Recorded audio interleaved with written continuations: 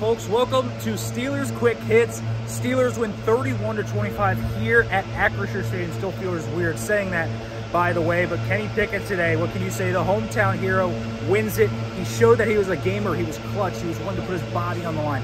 In pressure, he gets smoked but throws the touchdown pass with 3 seconds left to Tyler Vaughns. But that wasn't just the story. Mason Rudolph, Mitch, Trubisky, all three quarterbacks impressing today in a variety of ways. So really fun to see it. Mason looking, I think, strong. I think making a really great throw to George Pickens. Mitch looking good, mobile out of the pocket, creating things. Jalen Warren, Anthony McFarland look great today. You know, that backup running back rotation, it's a question still. Benny Snell's hurt. Najee is banged up a little bit with that left foot injury.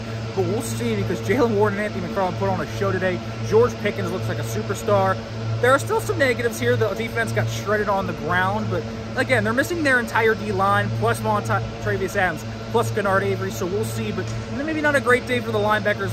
Sans Miles Jack, who looked really good. I like what we saw from the secondary as well. Akello gets hurt, though, and so is Carl Joseph, but the secondary is working its way back, so we will see. But a positive first game here for the Pittsburgh Steelers at Acrisure Stadium. They win 31-25. Nick Farabaugh here. Make sure to subscribe to Pittsburgh Sports Live. Check out more coverage at SteelersNow.com.